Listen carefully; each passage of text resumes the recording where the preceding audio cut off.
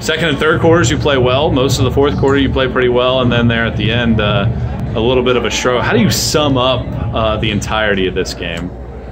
Well, obviously the beginning of the game was a struggle. And Sydney came in and gave us some good size. She hadn't played in 4 games because we've been playing a lot of guard lineups.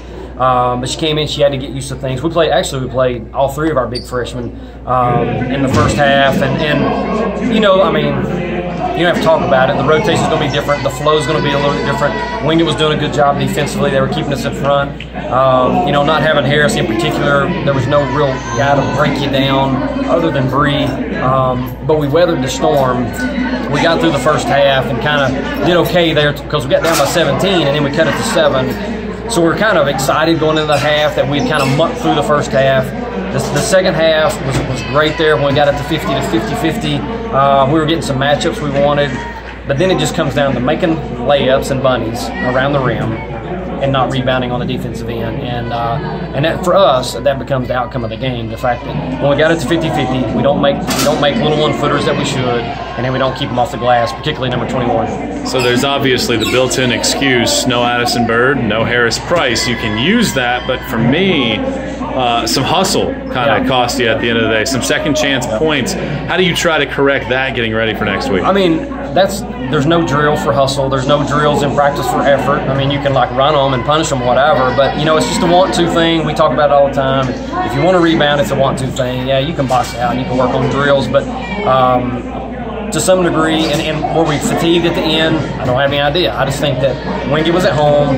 They kind of saw it in their graphs. They wanted it a little bit more than we did, especially on their offensive end, getting offensive rebounds and second chance opportunities. And, it's going to have to be fixed. And as we build more depth, what today did for us, like I said, we still had enough pieces that we can still win basketball games. Without those 2 guys, we had a game plan in place that gave us an opportunity down the stretch to win the game.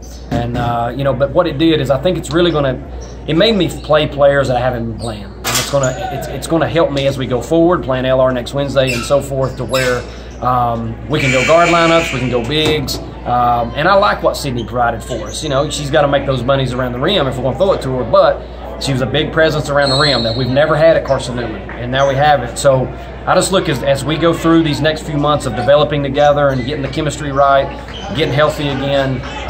Clearly we're going to be a very dangerous basketball team going forward. You mentioned some of those individuals. You don't get the shooting efforts that I think you expected, but you're still able to get to the line. You still have some of those runs.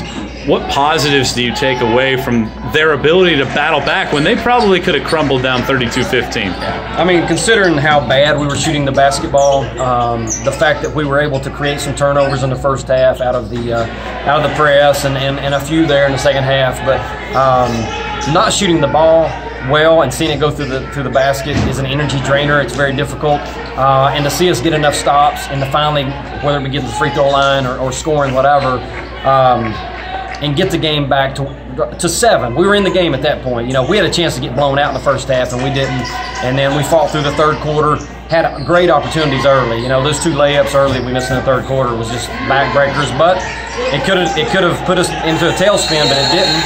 We fought back, got it to 50-50, but then you get outscored, 17-8 after that point, and, it's a disappointing loss. And I am very disappointed as a head coach, there's no doubt, because I think it was a game that would have been a great uplifter for us if we could have pulled off a victory over here. We hadn't won over here in a while, and to do it without those 2 guys would have been impressive, I think, for our guys. But nonetheless, there were some things, a lot of negatives, but there were some positives. There was some depth I felt like they got built, and going forward, I'm kind of excited to see how we can kind of start rotating in some little bit more size and play some more guys.